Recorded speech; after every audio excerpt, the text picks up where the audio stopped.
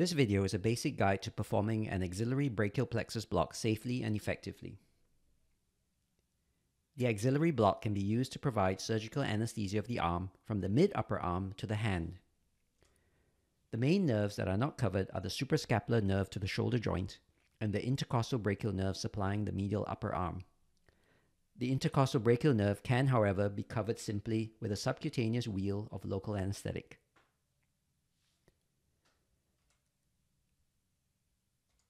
A linear transducer is always adequate, as is a 50 mm long needle, even in the obese or large patient. Depending on your precision, 20 milliliters of local anesthetic may be sufficient. I do not recommend, however, exceeding 40 milliliters. We use a mixture of lidocaine and bupivacaine for surgical anesthesia to achieve a good balance between onset and duration of block, but pure solutions of lidocaine or bupivacaine can also be used. Epinephrine is generally recommended to detect intravascular injection.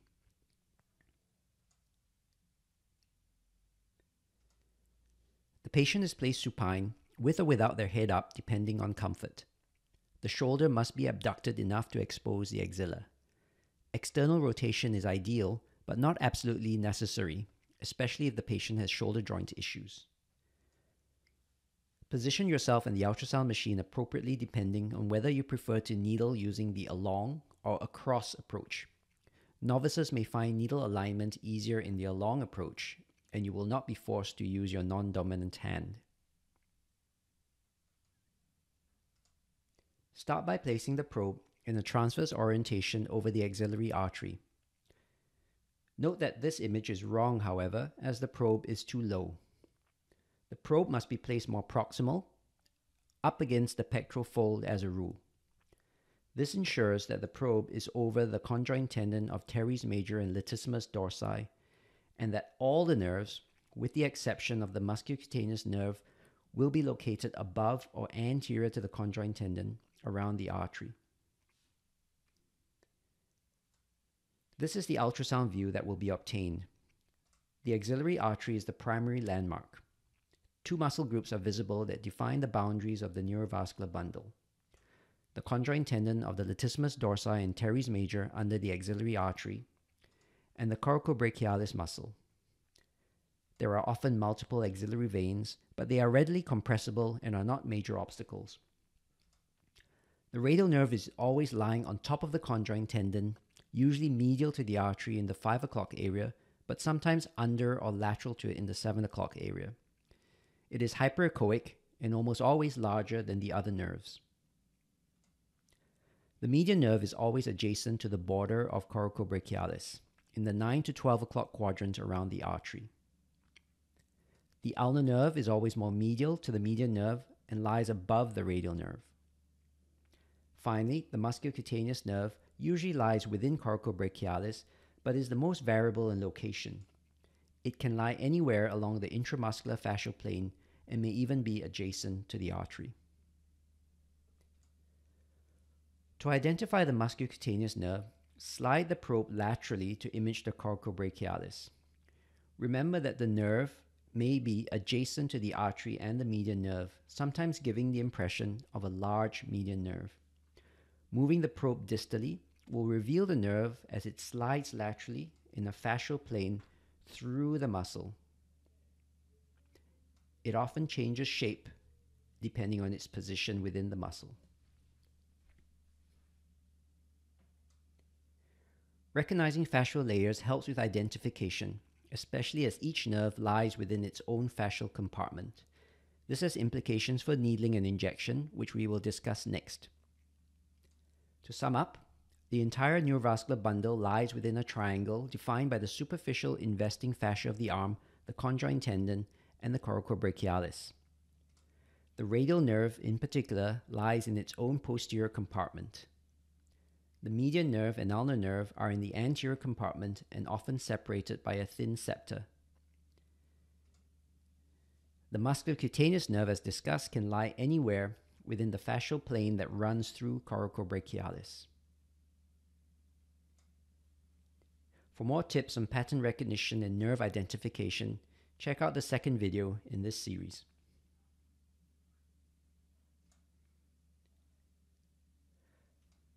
The simplest method of injection, particularly if you are unsure of where the nerves are, is to perform a dual injection perivascular technique. Ensure that the probe is placed proximal enough that the conjoint tendon is clearly visible, as well as the boundaries of the axillary artery. Advance the needle in plane to the posterolateral aspect of the artery. There is usually a fascial pop as the needle tip passes from the muscle into the posterior fascial compartment. Inject about 15 milliliters or half of your selected volume here, watching to ensure that it spreads under the artery. Withdraw and redirect the needle tip to the anterolateral aspect of the artery and inject another 15 milliliters here to spread over the artery. This dual injection is generally recommended over a single posterior injection of 30 mL to ensure adequate spread. Finally, insert the needle tip into the fascial plane next to the muscocutaneous nerve and inject 5 milliliters here.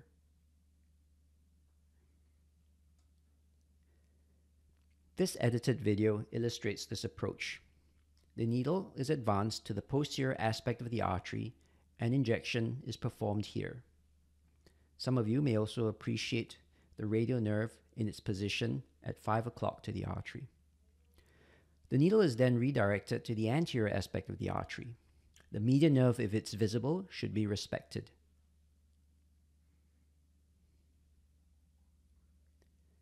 Finally, the muscocutaneous nerve is targeted by piercing its enveloping sheath.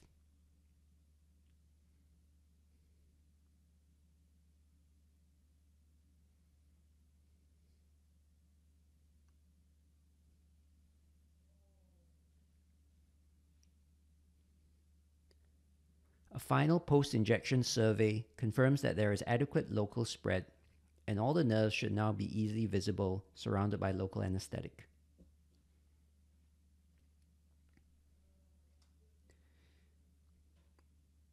However, I favor and always perform a perineural injection technique.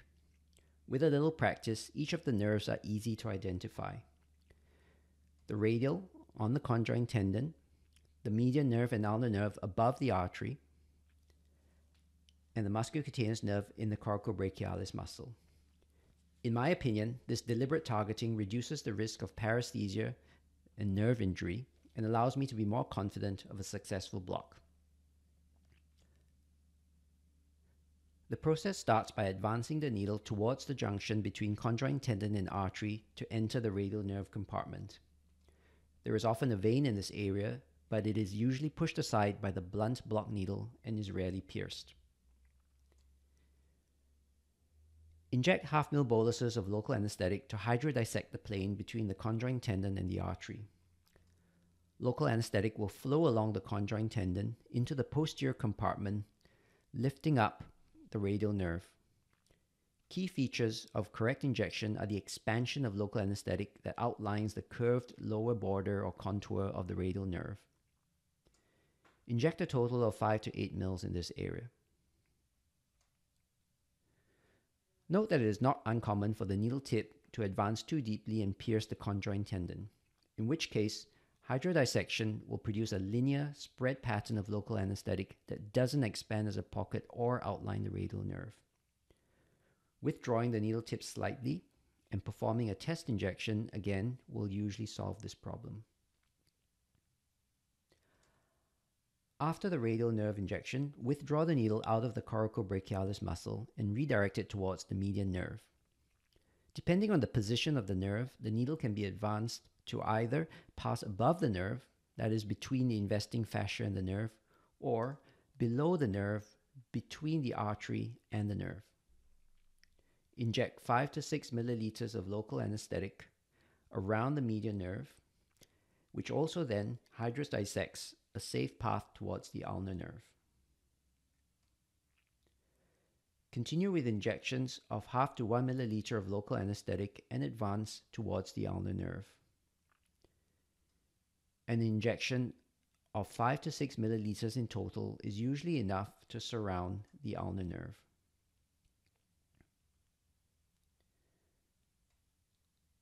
Finally, target the muscocutaneous nerve by withdrawing the needle and shifting the probe as needed to clearly visualize the nerve. Advance to place the tip within the fascial envelope of the nerve while avoiding the nerve itself. Do not hesitate to make a new skin puncture, especially if the musculocutaneous nerve lies very far away from the main plexus so that the needle angle is not overly steep. This video illustrates the process. The superficial investing fascia and the conjoint tendon define the neurovascular bundle. Note that this old video has wrongly labeled the coracobrachialis as the biceps. The position of the four main terminal nerves is as shown. The radial nerve is under the artery and the musculocutaneous nerve has a relatively late takeoff. The red asterisk shows where the needle tip should be placed initially.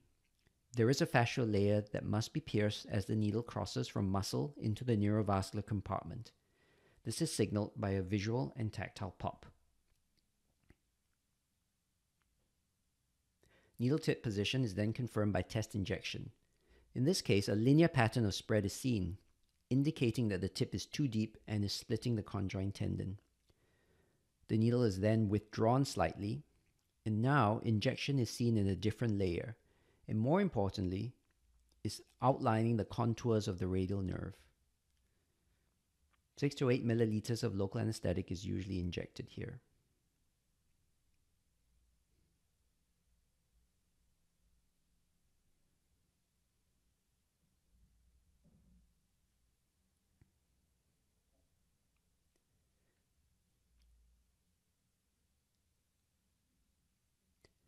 The location of the musculocutaneous nerve in this case allows it to be targeted during withdrawal of the needle. The tip is carefully positioned within the sheath of the musculocutaneous nerve, and 5 milliliters injected here will surround the nerve without need for excessive repositioning attempts.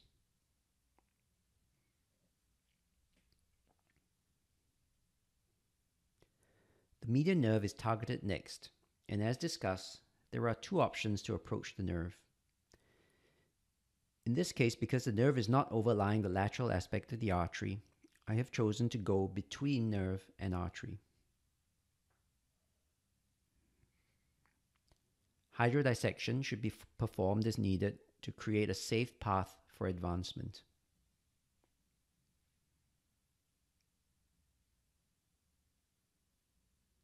The artery may also be compressed by the needle out of the way to get under the nerve and safely into the area of the ulnar nerve.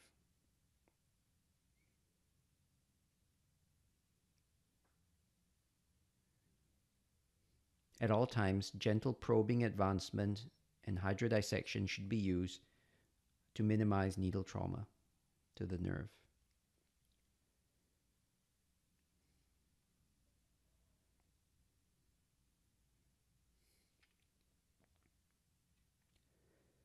This second video illustrates the process again, a little bit more completely.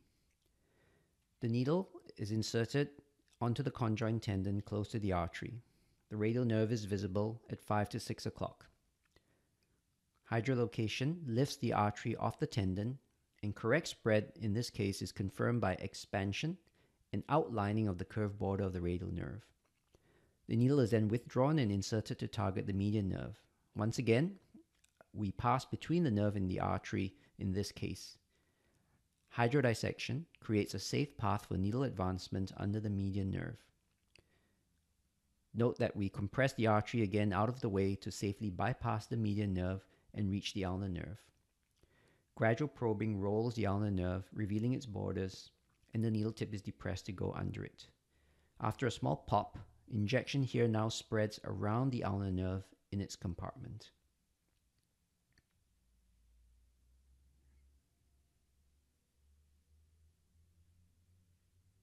Finally, the musculocutaneous nerve is targeted by piercing the fascial sheath next to the nerve. Note the tenting and the bounce back as the fascia is pierced. The tip always advances a little bit too far and must be pulled back slightly for local anesthetic to spread correctly within the plane. Here are some clinical pearls to finish. Do not worry too much about vascular puncture.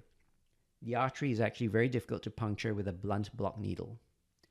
Veins may be pierced occasionally, however, so always ensure that test injection of 1/2 ml of local anesthetic produces visible fluid expansion.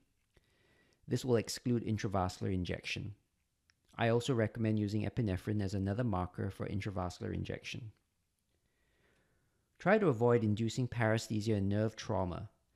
Always approach nerves and vessels at a tangent to their surface to avoid puncturing them. Nerves and artery should roll away as the needle presses on them, and that will ensure that no puncture will occur. Finally, be aware and conscious of tactile and visual fascial pops as you pierce the various septae that surround the nerves. Thank you for watching.